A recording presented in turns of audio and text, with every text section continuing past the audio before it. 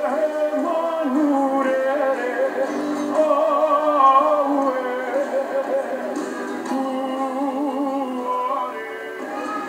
ora. Welcome here to the Auckland Maori Museum, and here the Maori gallery of our Maori taonga.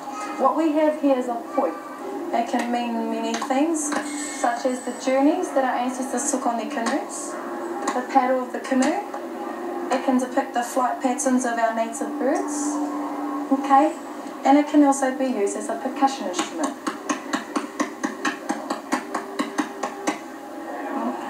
Would you like to give that a go? You need to have a good coordination, and it's also nice they give me a present for me to practice. Maybe next year if I come I can perform with them. Well look, you look like a natural to me. I'm not just being nice. Your physio mentioned that it would be a great warm-up tool. Would it actually help you in terms of your tennis? I don't know, maybe for coordination of the wrist, maybe we'll see what you give me. Your mum, I know, is a world champion distance runner. Did you undertake any other sports apart from tennis growing up, or?